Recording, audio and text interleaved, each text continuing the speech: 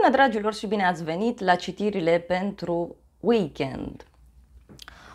E un weekend foarte, foarte interesant, un weekend cu surprize și e un weekend așa în care poate acum avem ocazia să mai socializăm, avem ocazia să simțim puțin lucrurile mai intens. În primul rând, ziua de sâmbătă este o zi cu surprize. Dar până atunci vreau să vă reamintesc de filmările pentru această săptămână, sper că le-ați văzut deja, încă sunt valabile până duminică inclusiv și de asemenea vă aștept cu drag și la filmările pentru următoarea săptămână, că au apărut deja toate. Dacă sunteți curioși să vedeți ce vă așteaptă, vă spun și de pe acum, avem o lună nouă în semnul racului și asta înseamnă ceva cu totul și cu totul special. Bun. Hai să vedem ce se întâmplă în primul rând în ziua de sâmbătă. Și avem Marea Preoteasă, Marele Preot și cu arcana majoră Soarele. Păi, dragilor, aici cred că este clar mesajul și anume că este o zi cu multă spiritualitate, o zi în care intuiția ne-ar putea ajuta foarte mult. Și poate fi un moment în care începem să manifestăm un alt punct de vedere față de bani, față de zona aceasta materială. În sfârșit, ni se luminează mintea, cum s-ar spune. Pot fi tot felul de discuții, de angajamente serioase, adică angajament serios nu mă refer aici neapărat de căsătorie, că nu toată lumea se căsătorește. Poate să fie vorba de o înțelegere pe care o faceți cu un prieten, cu o persoană din familie, la locul de muncă. Vă promiteți vouă ceva. De ce nu? Chiar un moment special din acest punct de vedere și care, să știți că poate rezolva o anumită problemă.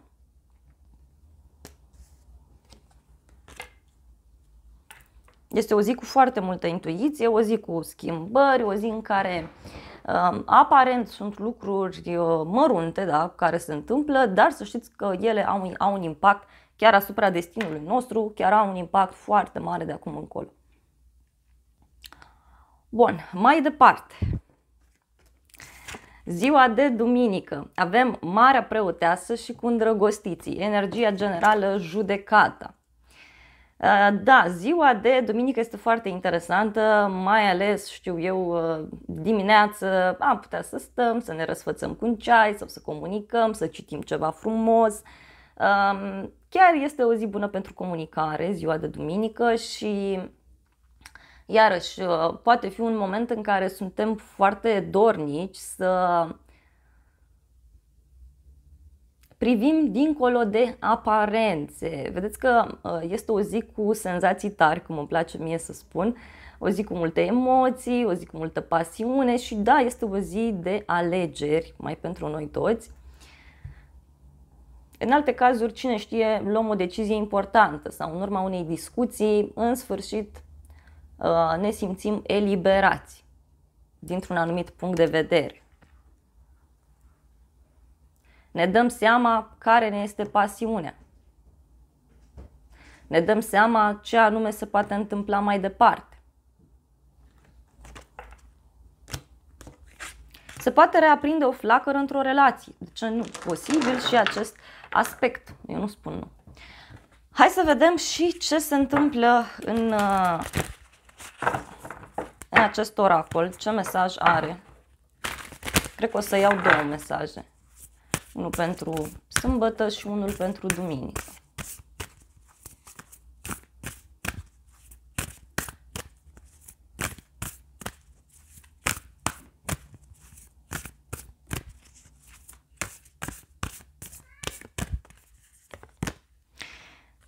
Primul mesaj este să ne dezlănțuim așa bunătatea noastră, să o oferim celorlalți. Dar în primul rând e vorba de bunătatea față de noi, pentru sâmbătă. Iar apoi, pentru duminică, ni se spune să vedem ceea ce trebuie și să luăm o pauză. Chiar ziua de duminică este favorabilă pentru a vorbi cu noi, pentru a vorbi cu o persoană, pentru a descălci o situație, mai ales în prima parte a zilei. Chiar foarte, foarte interesant. Bun, dragilor, și acestea fiind spuse, cred că motanul a rămas blocat, nu știu, ori în baie, ori într-o cameră, nu pot să-mi dau seama acum, că mereu face așa și se ascunde și nu vrea să-mi spună. Mă duc să-l scot, poate vine cu noi la filmări și vă rog să căutați zodiile de care sunteți vă interesați. Puteți să ascultați și de la zodie și de la ascendent, că este mult mai bine așa și este mult mai corect și de asemenea puteți să vedeți și ce fac persoanele foarte dragi vouă în acest weekend. Că e clar, ceea ce li se întâmplă lor are legătură și cu voi.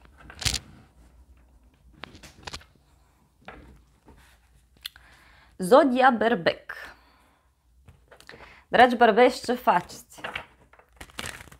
Sâmbătă e cu surprize pentru voi, e cu surprize din partea prietenilor, o surpriză pe bani, nu știu. Vi se cere să schimbați ceva, să schimbați o atitudine, poate. Bani pentru casă, pentru familie. De asemenea, berbecii, iarăși, au un weekend în care comunică foarte mult, nu știu, mai ales duminică, vă vin niște prieteni în vizită, mergeți voi undeva, ieșiți în oraș, ceva faceți voi aici, vorbiți la telefon cu vreo persoană.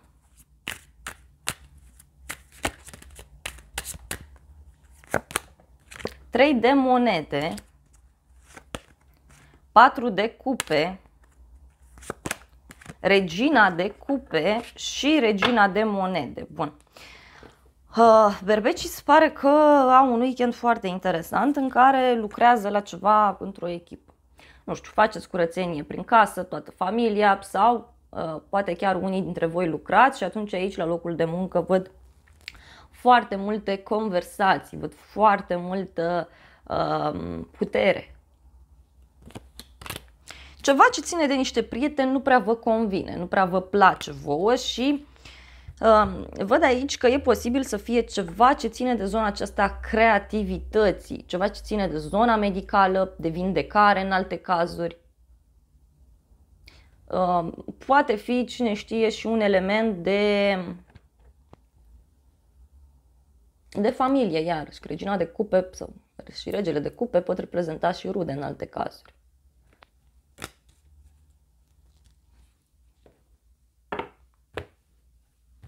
Parcă e vorba de o persoană care este la un drum. Poate fi o femeie mai sensibilă.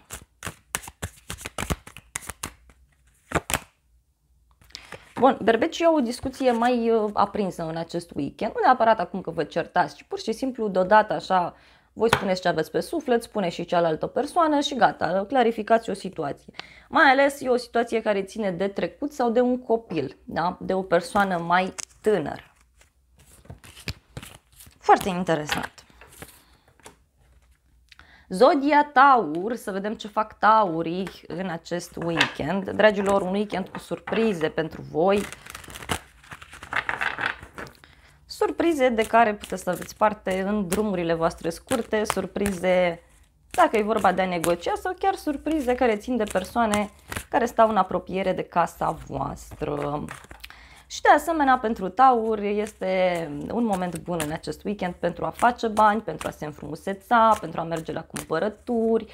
Chiar e un weekend bun, așa că dacă vreți să vă cumpărați ceva, nu știu, cumpărături pentru casă, dacă vreți să mai reanalizați bugetul, acum aveți ocazie. Poate vreți să mâncați ceva mai special, iarăși, alți tauri, posibil. Soarele, valetul de cupe, îndrăgostiții și 8 de spade. Bun. Se pare că taurii tot au fost aici într-un blocaj, dar poate încă sunteți, că nu m-ar mira acest aspect. E o situație care se mișcă foarte greu. Nu știu, e o persoană care spune ceva, dar până trece ziua, apune soarele, cum s-ar spune. Poate e vorba și de voi, că vă mișcați greu. Poate aveți de lucru alți tauri, dar totuși văd că răsare soarele, adică primiți o veste foarte bună, văd tot felul de cuvinte de laudă, de apreciere pe care le primiți în legătură cu o situație asupra căreia voi sunteți foarte mult pasionați. Poate, cine știe, este un weekend frumos în care stați cu o persoană dragă vouă, cu iubitul, cu iubita, cu persoana iubită în general, cu un prieten, cu o persoană din familie, la locul de muncă, cei care lucrați, iarăși poate fi un moment bun.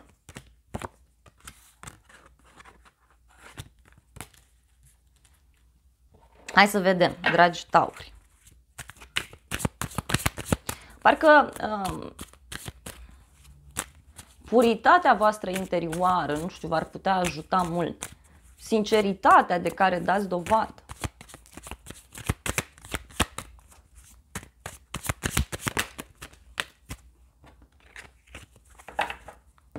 Bun, și are legătură cu un nou început, foarte stabil, foarte frumos, ori din punct de vedere profesional, ori are legătură cu un loc nou în care mergeți, undeva anume. Alți tauri, posibil chiar să vă concentrați foarte mult pe planul vostru profesional, tocmai pentru că ceva nu funcționează, da? Voi vă doriți aici ceva foarte mult, aveți o pasiune foarte mare din ce văd eu. Și reușiți, da? Apare un prim succes. Atenție pe ideea aceasta de a vă întâlni cu persoane mai tinere, mai curioase, mai dornice să afle tot. Nu spun că e negativ, dar e posibil să vă scoată puțin din zona de confort și să vă enerveze puțin.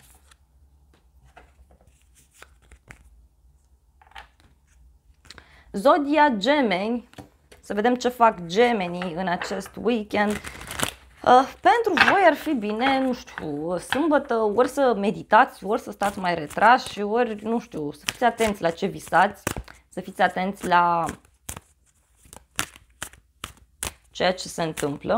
Este posibil să nu vă simțiți voi în largul vostru, să vă simțiți puțin mai obosiți decât de obicei și e bine, ori să meditați, ori să citiți ceva și vedeți că e un moment bun pentru gemeni ori să vă îndreptați spre zona spirituală, ori este un moment bun să studiați ceva.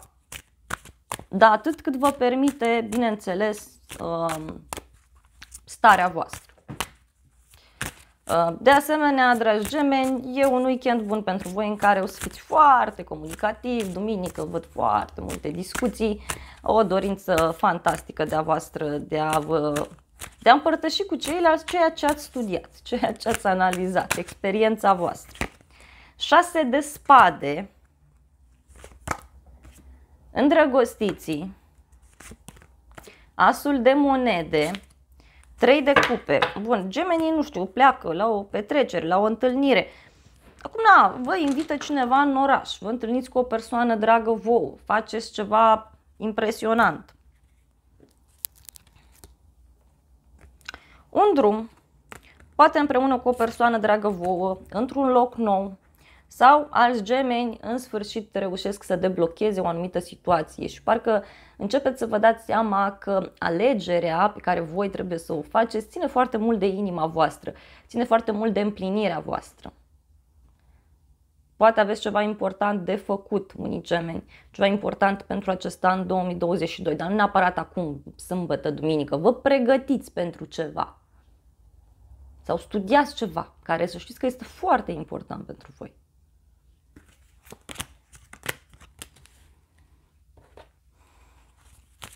Plantați o nouă semință. Foarte multe cărți. Da, e vorba de o apăsare aici, da? În legătură cu o pasiune, în legătură cu o alegere pe care trebuie să o faceți și parcă nici nu vă vine să renunțați, dar nici nu, parcă nu prea puteți să mai continuați. Da? Poate să fie un moment mai dificil pentru gemeni, dar nu neapărat că se întâmplă ceva negativ, ci pur și simplu așa percepeți voi și e normal să fie așa. Bun, apoi aveți asul de cupe și cu 6 de bâte. Este clar, gemenii primesc o veste foarte bună, o veste de pace în acest weekend și văd că vă simțiți puțin victorioși, vă simțiți apreciați, plini de viață, nu știu, foarte siguri pe ceea ce faceți. Bun.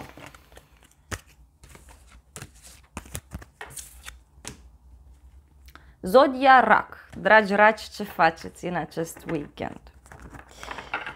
Pentru voi ziua de sâmbătă este favorabilă să comunicați, să luați legătura cu diferite persoane și, de ce nu, în unele cazuri, racii chiar acum au ocazia să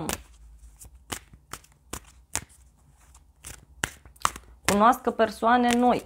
vă faceți niște planuri pentru viitor de care rămâneți și voi uimiți. Aflați niște informații online, da, de pe internet, care vă schimbă puțin așa planurile voastre de viitor sau vă pune pe gânduri. Cam mai apoi văd că, nu știu, pe duminică parcă vreți să stați acasă, să mai stați în pat, să mai stați la aer, mai beți un ceai, mai citiți ceva. Parcă vreți așa să meditați. Vedeți că e o perioadă cu foarte multă protecție pentru voi. Și dacă sunteți atenți la mesajele care vin către voi din partea Universului, dar în cazul vostru este ceva extrem de subtil, o să fie bine. Multă odihnă.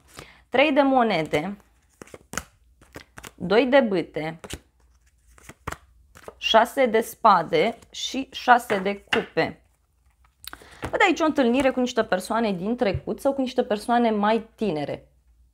Poate mergeți într-un loc mai vechi, alți dragi, și văd că e ca și cum faceți o ședință de familie sau vă întâlniți cu niște prieteni. Ceva faceți voi aici. Da, ăsta e motanul care vorbește cu porumbeii. Nu știu, v-am spus, fiți și voi atenți la astfel de semne. Îi cheamă la geam și apoi stă și se joacă. Nu știu, unul e pe o parte, lord e pe cealaltă parte, nu știu ce discută ei acolo, dar... Da? Cam așa și voi, fiți foarte atenți așa la semnele din jurul vostru. Apoi aveți 2 de bâte. Pare că planificați ceva, dragi raci, într-un grup de oameni, într-un cerc de prieteni, sau poate e ceva ce ține de ideea aceasta de a studia sau de a învăța ceva nou, de a face ceva nou. Iar apoi văd acest 6 de spade care vine cu un drum, cu o schimbare, cu o mutare pentru rac. E ceva ce ține de o călătorie îndepărtată, de viitorul vostru mai îndepărtat, de ce nu? O veste bună, iarăși, care poate apărea din partea unei persoane care este mai tânără, în unele cazuri, poate fi un copil, poate fi un suflet pereche și care se află la distanță de voi. Într-o altă țară, într-un alt oraș, în străinătate și așa mai departe. Soarele, deci, nu știu, mergeți într-un loc însorit, faceți plajă. V-am spus, atenție cu soarele în acest an că nu-i de joacă. 3 de cupe, 3 de bâte, nu știu, mergeți undeva, vă distrați, vreți să vă simțiți bine, faceți lucrurile așa cum vi le doriți. Și iarăși, vești foarte bune pentru rac de la distanță. Zodia Leu.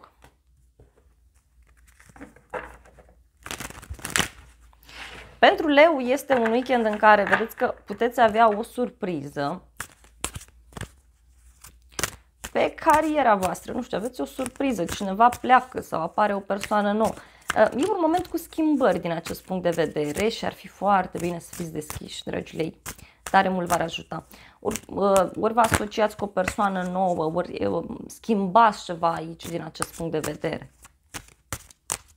Foarte interesant.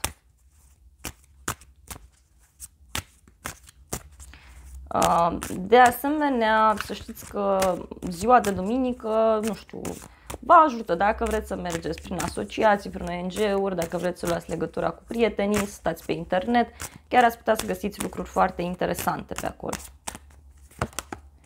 Regele de cupe, eremitul,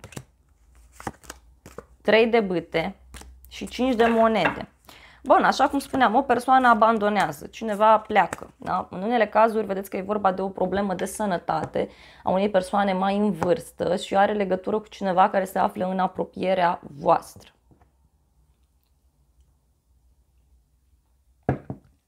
Acum, da, în unele cazuri, dragii lei, vedeți că este un moment aici foarte bun pentru voi, în care puteți să vă deblocați dintr-o situație. Dar sfatul este să vă folosiți de experiența pe care o aveți. 3 de spade. 3 de spade vine cu o senzație de dezamăgire. Nu știu, pe de o parte nu prea vă place această încheiere, pentru că totul vine ca o surpriză pentru Leu. Poate să fie vorba și de planul vostru personal, da? Ceva se încheie acolo, ceva se rupe. Totuși, văd aici o atmosferă foarte bună, în legătură cu un copil, dar în alte cazuri este ca și cum sunteți dispuși să încercați lucruri noi, să petreceți într-un mod diferit față de cum ați făcut-o până acum. Dar, repet, nu vă supra-solicitați pentru că nu aveți energia vitală necesară în această perioadă. Fiți deschiși, stați mai în umbră, lăsați lucrurile de la sine și apelați la înțelepciunea pe care o aveți cu siguranță. Zodia Fecioară, dragi fecioare.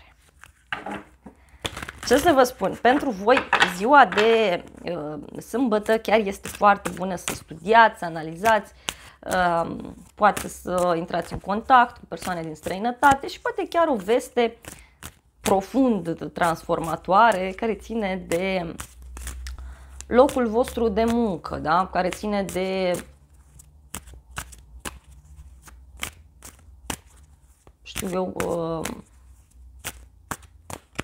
planurile voastre de viitor, de un grup de oameni. Ceva acolo se schimbă și rămâneți și voi surprinși că nu vă așteptați. Iar ziua de duminică chiar e foarte bună pentru fecioară, mai ales când vine vorba de modul în care sunteți văzuți în lume. Foarte multe aprecieri pe care le primiți din partea celorlalți și, de ce nu, în prima parte a zilei posibil ca fecioarele să fie ceva mai determinate, să fie dispuse la tot felul de asocieri, nu știu, să fiți ajutați. 4 de cupe și normal că nu sunteți deschiși, 5 de bâte, asul de spade și 5 de spade. Cineva v-a supărat aici sau cineva vă supără. Are legătură cu o persoană care ori nu este serioasă, ori este vorba de cineva care a promis ceva și acum nu se poate ține de cuvânt.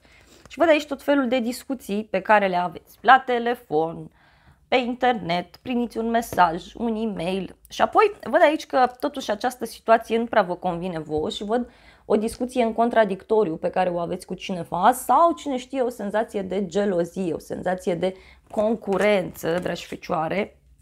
Apoi apare asul de spade care vine cu un nou început, care vine cu o clarificare într-o situație anume. Începeți voi să fiți mai radicali sau vă vine o idee bună pe care tare bine ar fi să o ascultați.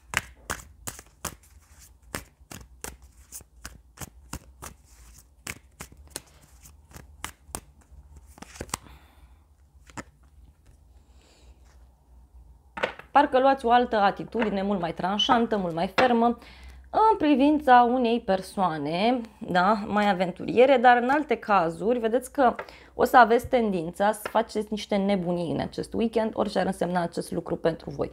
Ceva total ieșit din normalitatea cu care voi sunteți obișnuiți. Dar e bine, da?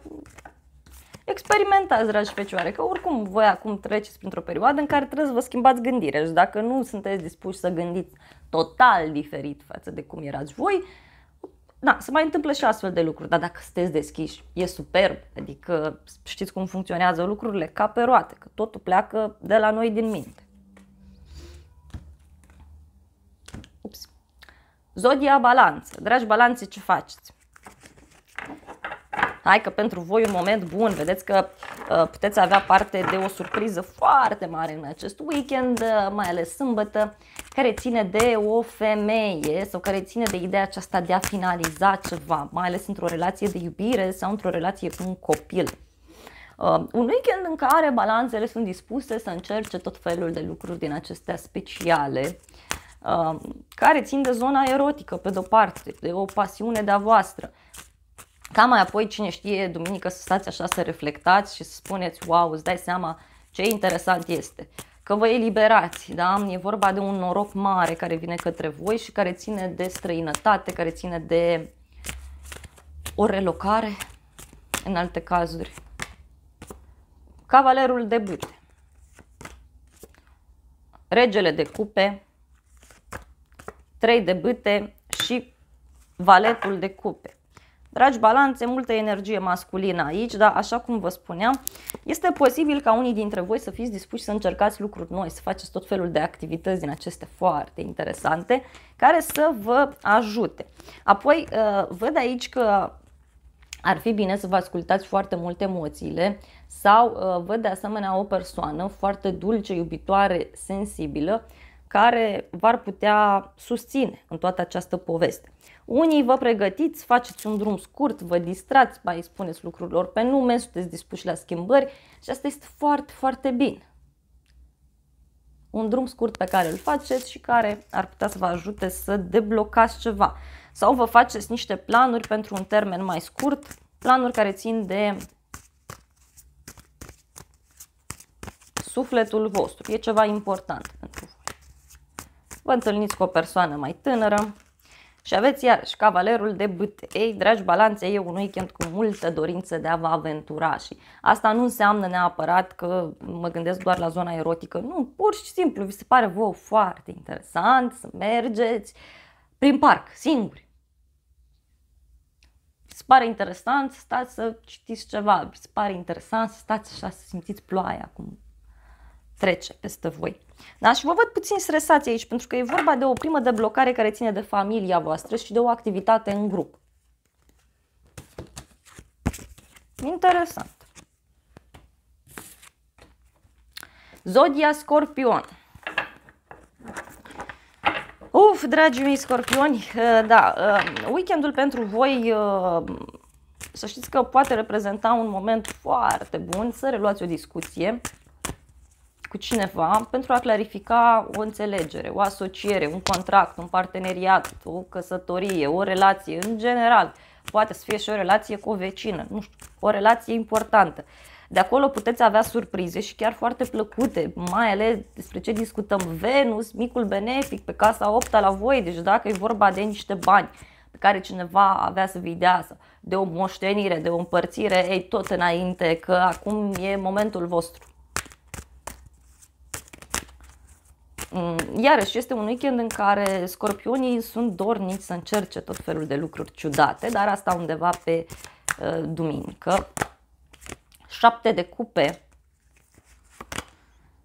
cavalerul de cupe, 4 de bâte și turnul. Turnul vine cu o rupere în care, nu știu, ori ați stat și ați tras de un parteneriat, de un coleg de la locul de muncă, de un prieten, ați tras de cineva, tot ați stat și ați sperat aici că lucrurile vor fi frumoase, vor fi perfecte. Ei, și acum e momentul eliberării, dragi scorpioni, în sfârșit vedeți și voi ce e gol și ce e plin, pe cine vă puteți baza și pe cine nu. Sau care dintre gândurile voastre erau adevărate și care nu. Și ia uitați, văd aici o persoană care vine către voi cu o invitație. Vă invită să stați de vorbă, vă invită la o petrecere undeva anume, dar în alte cazuri pentru scorpion este un moment foarte, foarte bun pe tot ce ține de zona aceasta planului personal. Da? Rezolvați ceva și parcă sărbătoriți în sinea voastră. În cadrul unei petreceri, în cadrul unei vacanțe, posibil să aveți parte de o surpriză de proporții. Nu știu, vi se pune pata pe cineva sau se reaprinde o flacără într-o relație veche de mult uitată. Parcă sunteți dispuși să încercați lucruri noi, dar vi se pare cam ciudat. Ia uitați. Nu știu, e vorba de ceva ce era stricat, dar se reaprinde flacăra sau în alte cazuri puteți găsi o soluție extrem de bună pentru voi care chiar să fie un motiv de a petrece. Și a petrece nu mă refer acum să faceți nu știu ce petreceri uriași. Nu știu, sărbătoriți, ciocniți ceva cu o persoană, e de sărbătorit ceea ce faceți voi. Zodia Săgetător. Dragi săgetători, hai să vedem ce faceți voi în acest weekend. În primul rând ar fi bine să fiți puțin atenți pe zona sănătății în ziua de sâmbătă. Încercați să fiți atenți la lucrurile în general care apar prin jurul vostru. Persoanele apropiate vouă, drumurile scurte, nu vă aventurați foarte mult. Oricum ar fi, apar surprize de pe zona locului de muncă pentru unii și de asemenea pentru săgetător undeva pe duminică, să spun așa. E un moment bun să rezolvați o problemă într-o relație, că e o relație de prietenie, că e o relație de altă natură, rezolvați ceva. Și aveți valetul de cupe, eremitul, valetul de spade, două cărți, 4 de cupe și cu nebunul. Dragi săgetători, apare o schimbare pentru voi. Dar inițial nu vreți. Nu e frumos, nu e interesant, nu... și parcă sunteți voi acolo comozi cumva. Dar vedeți că totuși este posibil ca în unele cazuri să vi se stârnească interesul cu privire la o persoană sau cu privire la o situație anume. Parcă nu vă place faptul că o persoană mai în vârstă, o persoană mai înțeleaptă e cu ochii pe voi. Și vă stârnește, da? Vă stârnește, vă determină să acționați într-un mod diferit, să faceți ceva ce n-ați mai făcut până acum. Parcă este o schimbare asupra căreia voi nu sunteți deschiși, deci e vorba de o transformare foarte mare, de un final. Vedeți că nu o să vedeți totul, da, foarte clar în acest weekend și din acest motiv se recomandă săgetătorilor să-și asculte emoțiile, să lase lucrurile de la sine, că acum e momentul lor. Da? Poate sunteți împinși de la spate să vă puneți creativitatea voastră în aplicare. Zodia Capricorn. Ce faceți, dragi Capricorn? Hai să vedem. E un weekend interesant pentru voi. Ce să vă spun?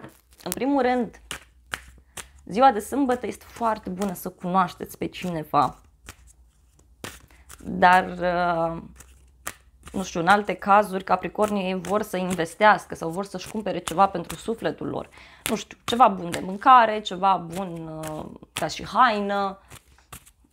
Ieșiți undeva, vreți să faceți ceva pentru sufletul vostru și unii Capricorni pot cunoaște o nouă persoană, de ce nu?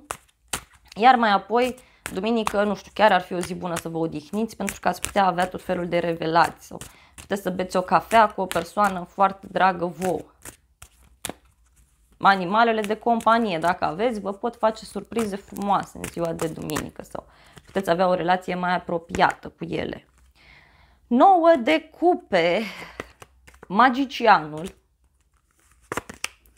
5 de cupe și 2 de cupe. Bun, Capricornii se pare că în acest weekend, nu știu, ori cunosc pe cineva, ori vă întâlniți cu o persoană dragă vouă, vă revedeți în unele cazuri, nu-i neapărat vorba de o nouă persoană, vă revedeți cu un prieten, cu persoana iubită, cu cineva anume și văd că e foarte multă bucurie pe voi.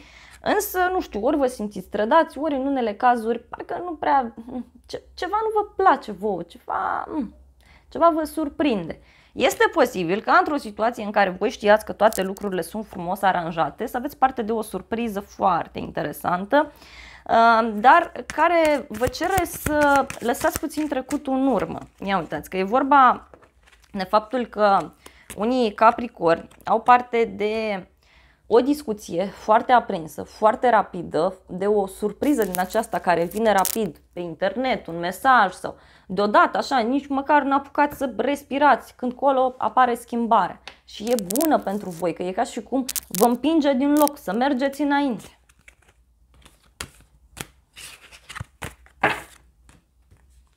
Zodia Vărsător. Dragi Vărsători, ce faceți? Pentru voi ziua de sâmbătă vine cu surprize destul de interesante, poate frumoase, care țin de casa voastră. Poate vă găsiți ceva de muncă prin intermediul familiei sau aveți ceva de lucru acolo.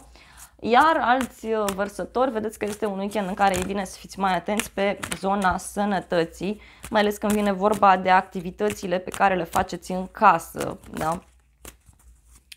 Poate tot ce ține de zona aceasta a electricității, da? Fiți atenți acolo, nu neapărat să pățiți voi ceva, dar fiți atenți. Iarăși, ziua de duminică este foarte bună să stați cu persoana iubită, să vă plimbați, să vă faceți declarații, să comunicați sau de ce nu este bună pentru a comunica cu copiii. 9 de spade. Sunteți stresați în privința unui eveniment și parcă vă simțiți blocați, adică vreți să faceți un drum, vreți să vă mutați, vreți să vă schimbați, vreți să călătoriți undeva anume și apar tot felul de blocaje, văd aici.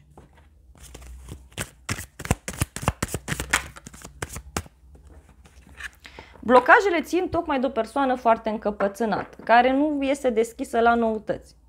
Alții pur și simplu voi vă doriți ceva atât de mult ce ține de un copil sau de o persoană care studiază, încât chiar sunteți dispuși să faceți orice. Totuși apare o veste bună aici, din partea unei rude sau din partea unei persoane apropiate vouă. Fiți deschiși la noutăți, dragi vărsători. Zodia Pești. Peștișorii în acest weekend, să vă spun, sunteți. Ziua de sâmbătă e bună să comunicați, să socializați, să vă impuneți punctul de vedere și vedeți că puteți avea parte de o surpriză din partea unei persoane foarte apropiate de voi. Nu știu, faceți un drum până la magazin, până în oraș și acolo vă întâlniți cu o persoană și rămâneți și voi surprinși. Sau vă caută cineva, nu știu. Ziua de duminică este foarte bine să o petreceți în familie, voi, pentru că ați putea să echilibrați, ați putea să aduceți foarte multă armonie acolo. 2 de cupe, 2 de spade, cavalerul de spade și cu valetul de bâte. Peștii încearcă lucruri noi în acest weekend, dar în privința cărora parcă nu prea știți ce să spuneți. Adică sunteți mai introvertiți. Și văd aici o surpriză pe care o aveți din partea unei persoane mai tinere sau din partea unei persoane care, nu știu eu, este dornică să experimenteze, să exploreze. A venit și pisica, cred că vrea și ea o gură de cafea, dar nu o să-i dau, că n-are voie. Hai să vedem, dragi pești, ce faceți? Bun, a ieșit soarele. Se pare că peștii reușesc să clarifice ceva ce ține de o persoană mai tânără. Poate e cineva care face sport, care se distrează, care spune lucrurilor pe nume.